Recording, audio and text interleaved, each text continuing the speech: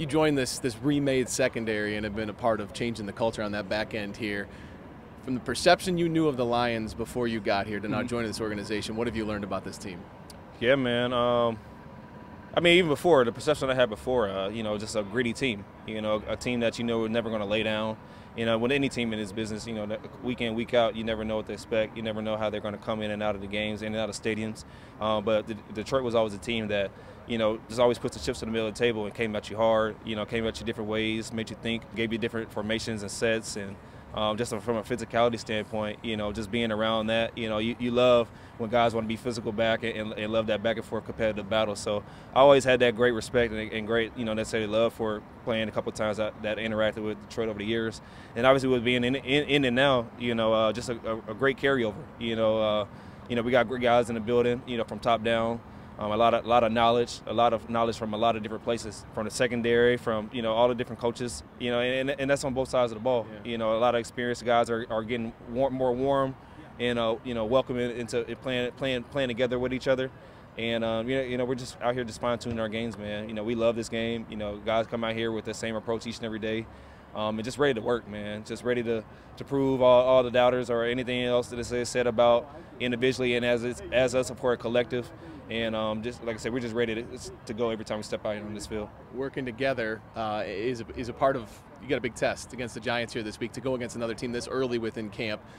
CJ Gardner-Johnson, man, does not stop talking. As entertaining as it was for us to watch it, what's it like being next to him and gelling with him? Because you have a personality to yourself, but his is pretty big, man. Yeah, man. That's his energy.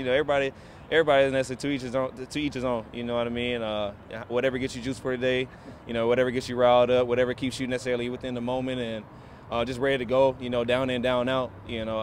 Obviously that's receptive and accepted. The same as is giving off. So he's learning too to how to get around guys and keep pushing himself into that leadership role, and just to that exposure of just who he is as an individual. And what can he do? Not necessarily just as a player, but be for these guys as human beings too.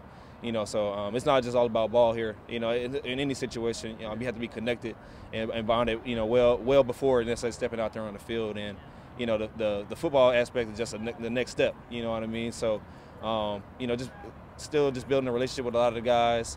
Yeah. Still just coming together. And that just kind of just pushes us through week in, week out. You know what I mean? Just having the guys' backs, knowing that we're gonna be responsible. Just get the work done, get the job done. I know you can't hit fast forward. You have to put that work in. But with everything that you see in this roster, the work that you're putting in, how badly do you want to get to week one of that regular season? We're excited. We're definitely excited. Not to necessarily get into the end of that question, but we're definitely excited, man. Even then, you still got some limitations with, what I mean? Can't get around the quarterback, or kind of just thudding guys up, and. But like I said, the energy is super contagious on both sides of the ball, and that's what you need, that collective offense, defense, special teams, all three phases working hand in hand.